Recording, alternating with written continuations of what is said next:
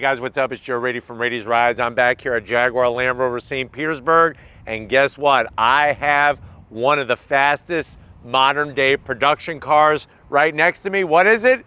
It is that car. This is a 2022 Porsche 911 Turbo. But before we get into this blacked out drop top of the mighty 911, let's talk about what's going on here. Back in 1976, that is where you can trace the lineage of the 911 Turbo. It came to be produced in 1976 for the first time. Now, the name that Porsche called it was the 930. When you heard 930, you knew that that was a 911 Turbo. And the original 911 Turbos, those were the ones that were given the name, or I should say earned the name, Widowmaker, because they were single turbocharged flat six engines, and the boost came in well through the rev range. We're talking like 5,000 RPM, and it hit very hard to where if you backed out, especially in mid-corner, that tail was coming around and you were gonna be wishing that you weren't sitting behind the wheel of the car at that time. Now, fast forward over the years, the 911 Turbo has stayed in the lineup, and it has truly evolved with the whole 911 family. Now, 992 is the chassis code of this 911. That first came out in 2020, right before the pandemic, 992 chassis. When you see Turbo today, you're still gonna get the utmost in performance, but another thing you're gonna get is all-wheel drive supremacy, something that other 911s for many generations never had. So what I want to find out is, if you're looking for a supercar killing 911, but you want to let your hair blow in the wind, do you go 911 Turbo or do you go McLaren? Let's go ahead, let's dive into this Porsche 911 Turbo and find out. Right off the bat, the style. It's such a familiar shape, you cannot confuse this with any other car. And I think one of the downsides to the 911 Turbo is, to the untrained eye, it does look a lot like a regular 911. But let me show you some of the specifics. So up front, you're gonna notice that great style of headlight design, and I love the way they do the interior lighting. A little bit of silver trim, nothing too crazy, but very classy on our blacked out drop top. Working our way down, you are gonna get LED turn signals and lighting, and then you have massive corner air intakes that actually extend all the way into the center. So on a normal 911 Carrera, this is actually blocked off, it's fake. But on the 911 Turbo and Turbo S, it is full functional. We do have a forward-facing camera, and this particular 911 Turbo is equipped with the front axle lift, which, remember, you could save up to 1,000 different locations GPS-wise where it'll automatically lift. So let's say you have a high curb at your home. You drive up, it'll automatically lift for you. But that's an easy way to tell, is the way that this front end is structured and the fact that you have the functionality in the center. That means that this is a 911 Turbo. Now, as we rise up, you got that Porsche crest, and it's basically flanked by these two flat black stripes on the front mounted trunk. I'm not a big fan of it. It really doesn't do anything for me. Let me know how you feel about it in the comment section, if you like the flat black stripes. And if you can't see them, my advice is open up your eyes or maybe sit closer to the screen, whether it's your phone, laptop, TV, desktop, whatever you're watching Rady's Rides on right now, but there are two stripes right there, I promise you. Now, as we come around the bend, you're gonna notice some turbo-specific wheels. So on your standard Turbo, you're gonna get 20-inch wheels up front, 21-inch wheels out back. Machine aluminum, gunmetal gray. We do have our Brembo 6-piston calipers with the Porsche name, and that almost as bright red as Ronald McDonald's hair. And what's interesting is that these calipers are basically the size of his freaking head. That's how big they are. Rotors are over 15 inches in diameter, two-piece, cross-drilled, of course fully ventilated. That's going to help with braking capability. You have PASM, which is that adaptive suspension system from Porsche, all four corners. And then this one, like I said, a turbo or Turbo S has all-wheel drive. Rear-wheel drive based, and it sends power to the front wheels. Obviously, when it detects slip and all that kind of stuff to give you the maximum grip. 255 on the tire width up front and a 35 series sidewall. Now coming down the side, I love how clean everything is. The McLarens, like the 720, they look a little funky to me. There's something about it. It's like a love-hate relationship I have with McLarens, especially the style. This is so clean, so timeless, that it'll still look good 100 years from now. So you're gonna have, of course, your gloss black of the mirror caps. We have our 360-degree cameras, and we have painted black all around the window frame, windshield frame. Of course, we got the top back, and you'll notice that we have those massive flared fenders. Now, on the 911 Turbo, you have a specific side skirt extension. This is specific to the Turbo, and then these fender air intakes are for that flat six twin turbocharged engine. Love the way they look, especially when you're going down the road and you look in the side mirror, they look downright sexy. Now out back, like I said, you have a 21-inch wheel, so a little bit larger in diameter. Tires are 315s. So you have basically steamrollers out back. Of course, we have electronic limited slip diffs to get the power to the ground. But boy, oh boy, that flared fender with this wheel in it, I mean, it just, I don't know, this is the combo. Let me know how you feel about the wheel style on this Turbo. Now, when you get to the backside, you'll notice that the racing stripes actually go onto our cloth top. I have the top down. You can see the cloth with the stripes. I'm not really digging it personally, but let me know in the comment section. I would prefer for this to have more of a speedster look. So if you know your 911 history, you would know in the 1980s, they came out with a speedster. And it actually had a tonneau cover, and you didn't see the cloth top. I would prefer that over this. I don't want to see the cloth top. But what I do love seeing is that massive rear spoiler that is active. So you could actually, when you get up to speed, this will rise up on these two ginormous pedestals to give us extra downforce. And then, of course, we have all that air also rushing into the engine compartment through the rear vent as well. Vertical slots with a little bit of shiny silver. And then I like the way this one is spec'd. They blacked out the Porsche name, 911 Turbo. We got the clear taillight lights that go all the way across. And then working our way all the way down, you're gonna have that oval shaped exhaust, nice wide opening, and then we have functional aero on the corners as well. So to me, even this back Porsche, I mean, look at this. On a 911 Carrera, this is like blocked off. This, look, my hand goes all the way up in there. So it gives you that nice functionality of everything flowing perfectly from front to back. Remember, on the original 911 Turbo, they used to call it the tea tray. You know how, like, if you're in England and you want a cup of tea, you get your little tray, you have your sugar and everything. That's what the wing used to look like. So even though this is a pretty big wing, the original wings were even larger. But that's what they call them, the tea tray wing. It's a little bit of Jeopardy information from me to you. But why don't we go ahead, let's see if I could open this up and show you anything with the twin turbocharged power plant. All right, guys, time to not see the engine, because on pretty much every modern day 911, you can't see that flat six engine that sits past the rear axle. But I want to show you that we have the top up, because to even show you what we can show you, you have to put the top up. There's the racing stripes on top of the roof there, and this does have a solid glass rear window, as to be expected on a car of this pedigree. Very interesting way we have to open this up to show you the cooling fans. So this all rises up, and then you'll see we have our two cooling fans and the turbo badge. But it's what's underneath all that that really makes this car do what it does.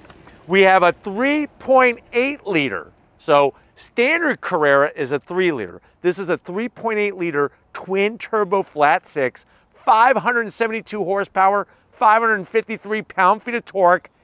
It will do 0 to 60 in 2.7 seconds, top speed 200 miles per hour. The vehicle weighs 3,790 pounds. MPGs around 15 in the city, 20 on the highway. And remember, we have all-wheel drive performance. So very interesting to compare this to a McLaren, compare it to a convertible Z06 Corvette when you look at the performance and what those numbers are really all about. But why don't we go ahead, let's fire this thing up and see how it launches.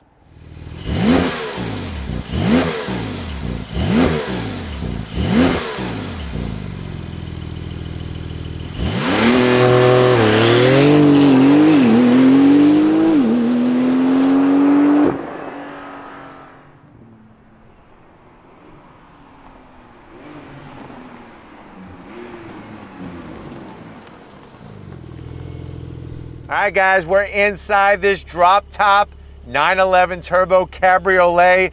I know you're saying to yourself, well, Joe, I've always been a fan of the 911 Turbo, but I do like me a McLaren, and I can't argue with the price of a Z06 Corvette convertible. How much is this one? Now, this particular one has a ton of options. So you're looking at a price of $239,000. Let's see how it stacks up to the door panels. I love the deviated stitching, the leather material throughout, the nice silver trim, no gloss black, even the center of the door panel. Look at how they did the diagonal stitching. The quality just pours all over that door panel. We have the Bose sound system, and then you have a door pocket up front for your 5-pound bag of Skittles, and then of course the required Nordschleife Nürburgring Twinkie holder that will hold 5 track day Twinkies. Now, going from the door panel to the dash, love the real aluminum trim, the stitching, the leather. You have your 10.9-inch infotainment system, but we also have the sport chrono clock with the silver gray background to the timepiece. I like the way they did that. And then, of course, like I said, full navigation, Apple CarPlay, Android Auto, all wireless, and we have the ability to change all our different drive modes, suspension, the whole shabam, even expand your spoilers, because remember, we have the spoiler in the back, but we also have the spoiler in the front as well. Now, working our way down, you do have your toggle switches. We could turn on the sport exhaust. That's your axle lift system. Dual climate control, very easy to figure out. This little guy, it looks like some type of electric razor. It's not. This is a 8-speed PDK transmission, which was all new for the 992 chassis. You got the 911 name. We got our controls for our drop top, 3 stages of ventilated seats, 3 stages of heated seats, more aluminum trim. Here's our key fob. Almost looks like a Porsche 911. And then, of course, we have more leather. Open this up. You got a place, I would say, for 5 packs of candy cigarettes, 2 USB-Cs, and then you're going to get the 18-way adjustable sport seats, the turbo embossed in the headrest, nice stitching, bolstering, all full power assist, of course, for the passenger and the driver. And this does give you a rear seat. The only challenge is it's very, very small, very tight back there. You're not going to get me back there because I feel like I'm going to break my back and never be able to get out. But what I want you to do is, I don't want you to get in the back seat. I want you to come over here because I want to show you behind the wheel in this 911 Turbo. All right, guys, business time behind the wheel. You do get a total of 3 memory seat settings. Love the aluminum 911 Turbo sill plate. And then the pedal box is right out of a 911 race car. Nice large dead pedal, brake, and throttle with aluminum. You have your seat controls that are easy to get to. And then the seats. This is the perfect balance. Yes, you could get those carbon fiber bucket seats. I think in this type of car, it just wouldn't work right. These are comfy and they hold you in fairly well. Steering wheel, love the leather all the way around. Nice, small, round steering wheel. You got your drive mode selector switch, hollowed out spokes, and that Porsche crest. And then, of course, we have our metal, not plastic, metal paddles for the 8-speed PDK. You do have the extended leather on the actual steering column, and this is a power tilting telescoping steering wheel, and then you got that great gauge setup. Analog tack with the silver background, and then you have the digital gauges flanking it. Love the shape, and then of course all the stitching everywhere. Not gonna show you underneath the trunk, the front mounted trunk. It's an opening where you could put bags, 2 carry-ons. What I wanna do is, if you're ready, let's go on throttle in this 911 Turbo. All right, guys, we're inside this 911 Turbo. I have it in Sport Plus mode, which automatically activates the rear arrow and the front arrow. I'm gonna start off with the PDK shifting for me. It does a damn good job, and I'm gonna be able to use some launch control. So if you're ready, I'm ready. Left foot on the brake, right foot down, on throttle! Oh my God. Oh. Jeez Louise. I'm telling you right now, this thing hits hard, and this isn't even a Turbo S. Turbo S even has more power. But boy, oh boy, that launch control, 5,500 RPM, all-wheel drive, gripping us to the ground. I tell you, I think I almost changed the way the earth revolves because the grip was just so intense, so intense. Everything is so well laid out in here. The highest level of fit and finish, especially this one with the higher options. I'm gonna hit M by the shifter. Now I could use those metal paddles that are behind the wheel to go through that PDK transmission. But are you ready? Because I'm definitely ready. On throttle, here we go! Golly. This is just another one of those driving experiences where your brain freaking melts. My frontal lobe is just melted because it has no idea how a car like this can accelerate the way that it does. And the fact that you can enjoy open air experience, but yet have this lethal cruise missile, it boggles the mind and everything that you know about logic and judgment in this world. The PDK shifts with such ferocity. Are you ready? I'm freaking ready. I hope so. On throttle, here we go, yeah! Nice. On the brakes. Look at this, look at this. Woo!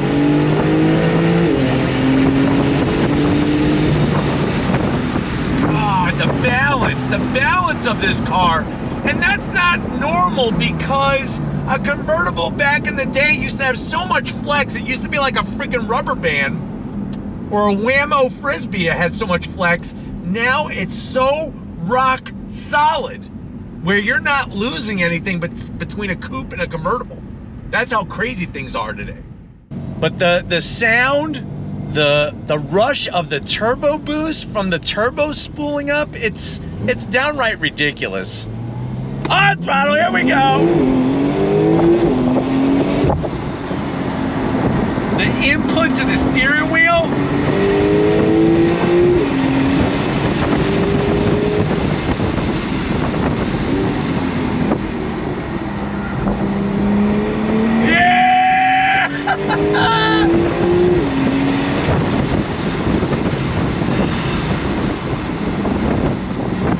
Be still, my beating heart, because I'm telling you right now, this experience, it's like, you may look at the Corvette Z06 convertible and say, Joe, you're out of your effing mind.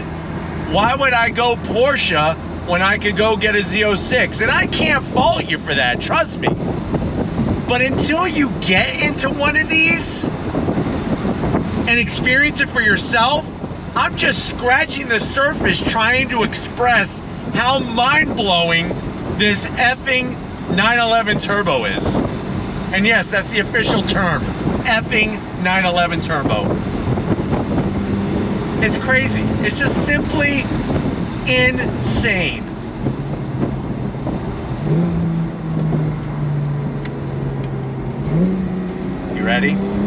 On throttle, here we go.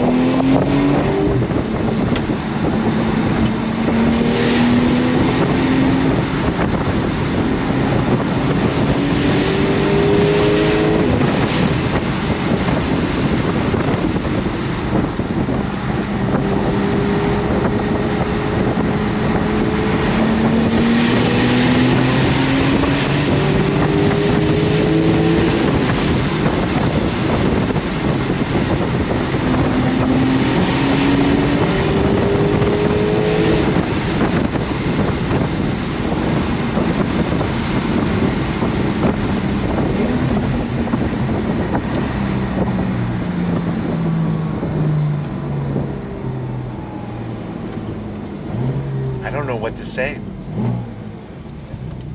I don't know what to say.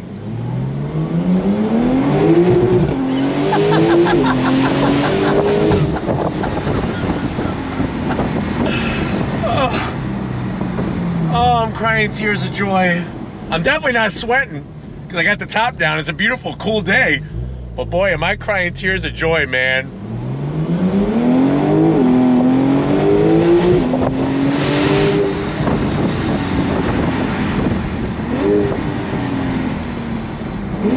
Stops on a dime. Look at that. Boop. Give everybody change.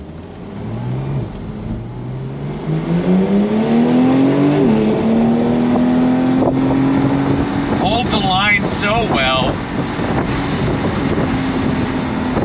So well.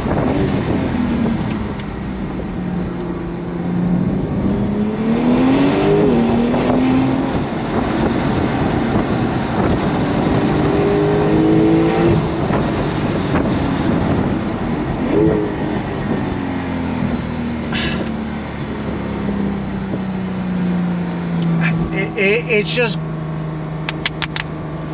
crazy what this car does to you.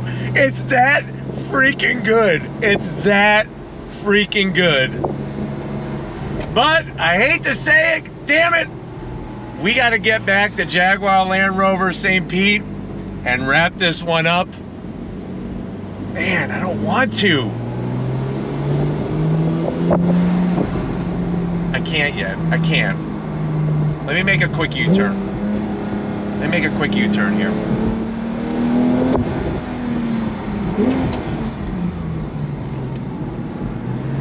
On throttle!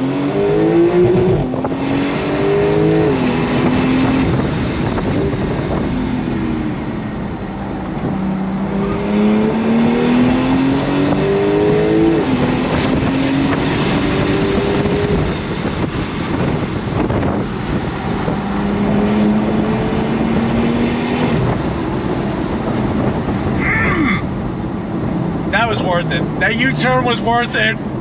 But we got to get back to Jaguar Land Rover St. Pete and wrap this one up. So I'll see you in a split second. All right, guys, it's been another time warp kind of day because that's what this car does. It basically puts you in a time warp situation with how hard it accelerates. Definitely want to thank Miro and the rest of the crew at Jaguar Land Rover St. Pete for getting us access to this 911 Turbo convertible. Let me know what you think. Are you gonna go McLaren 720? Are you gonna go Corvette Z06? Or are you gonna go the 911 way? Let me know down in that comment section. But if you're new to the channel, you're on your way out, hit that subscribe button. I promise you it's worthwhile. Come back for more.